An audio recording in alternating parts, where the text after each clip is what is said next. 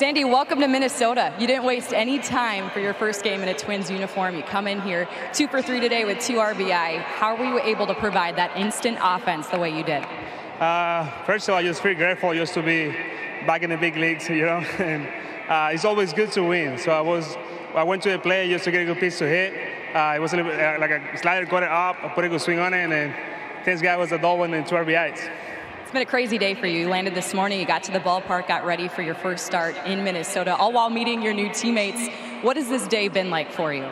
It's been good. I mean, when you play in the big leagues, you don't care about, what time you go to bed, what time you wake up. Just playing the big leagues is awesome. It's a blessing.